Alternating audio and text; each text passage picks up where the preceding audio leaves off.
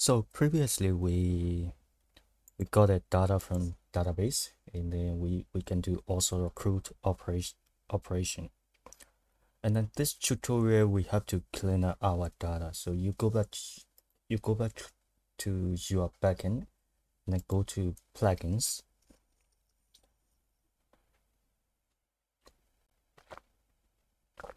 So that's what we'll be doing. So when you deactivate, so we need to remove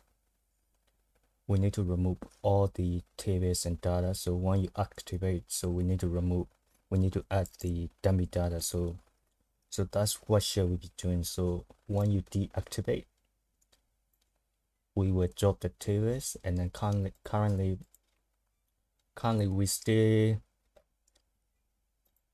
we are not doing anything whether we are deactivating or activating. So when we deactivate, so we'll clean up our table, we'll drop the tables and clean the data.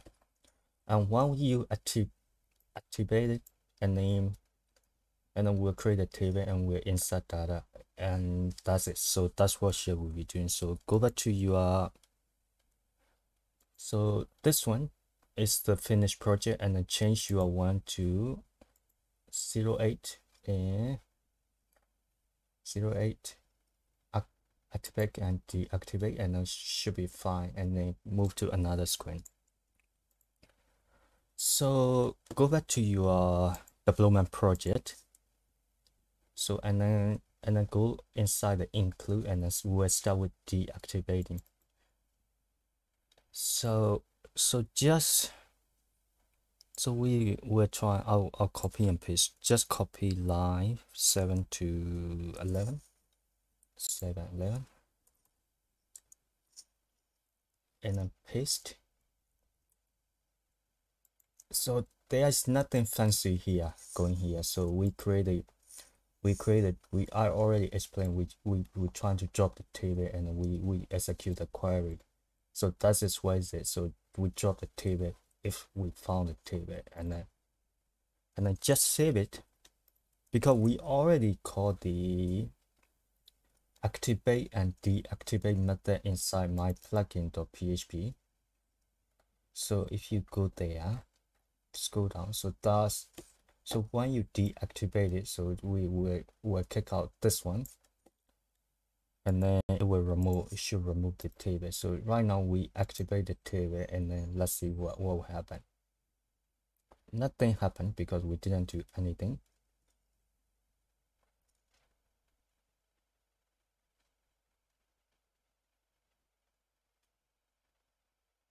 So just forget about this error, and then we deactivate it.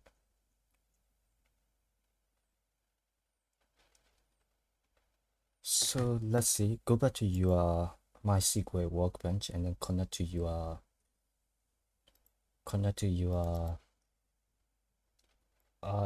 MySQL server, and then it should be fine. So we don't have any password.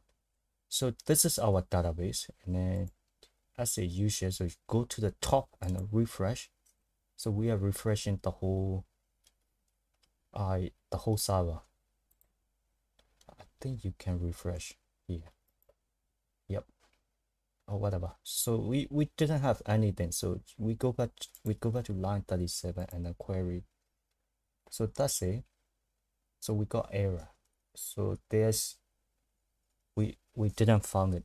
We didn't find the table. That's good. So go back to your plugin, and then refresh. So we didn't have any tables, and then if you go inside here, so we already remove it. And if you are not sure, and then you can check it by activate, and then go to here, you won't see any data. You will see blank. So go back to your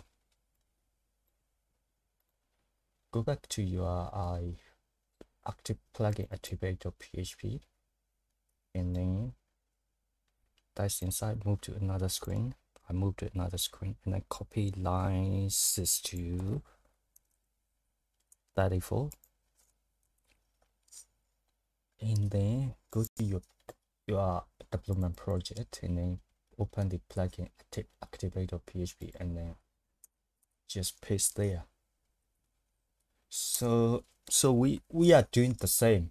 So we create a tables and then we make an ID as an auto increment, and then length is a varchar 30, so that should be 30 characters long, and then CA amount is decimate, and then we create the primary key. ID is the primary key, so that should be ID. That should be ID. So and then we execute the query. So we prepare the query and then we execute, and then we prepare for the dummy data, and then we insert into that table. That's what it is. And you save this guy, you copy and save that guy, and then we try to activate.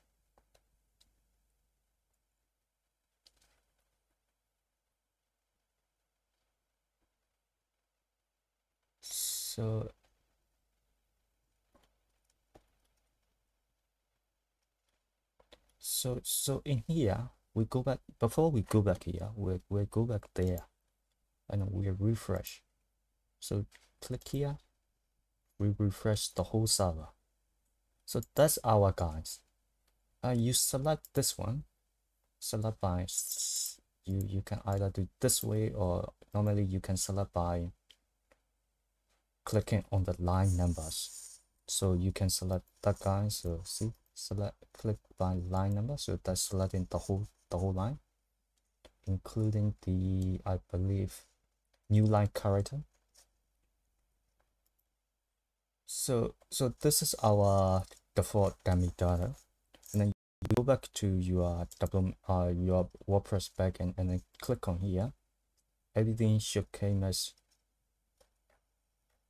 so as expected. So we go here and then we should be seeing. So that's pretty much everything. But before you go to the my plugin.php and then go inside the function my plugin render, and then in here, so if you want to, sometimes you may want to hide something. So you give it new to, I think, this guy. Let me double check.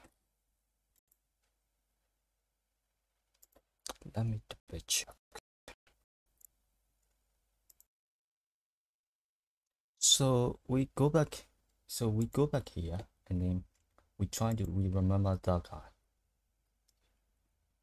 So that page name is sale info. So just I copy it, otherwise I forgot. So you go back to your development project, sorry guys. So in here, so you delete everything. I mean, leave the comma please. So you add a new, and then what will happen is it will hide your menu. So this guy will disappear.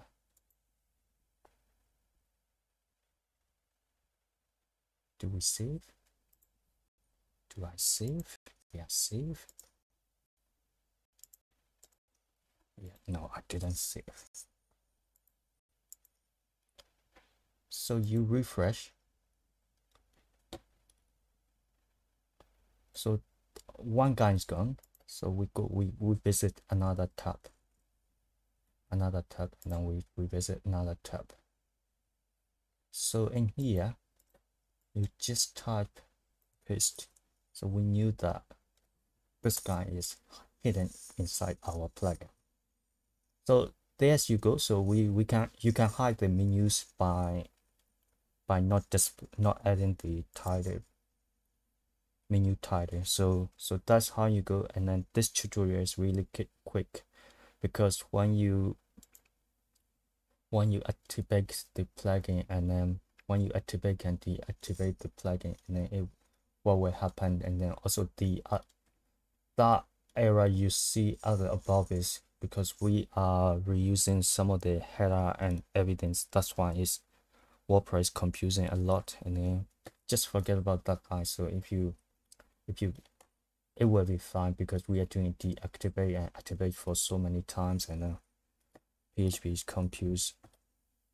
That is pretty much everything, and I hope you learn something. And then right now I believe you can make a dashboard with Google Chart or D3JS, so that should be the same. And I prefer both. Sometimes it's Google Chart is easy, sometimes D3JS a little bit more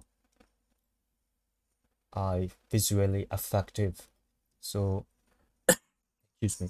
So you know how to use PHP statement inside the JavaScript.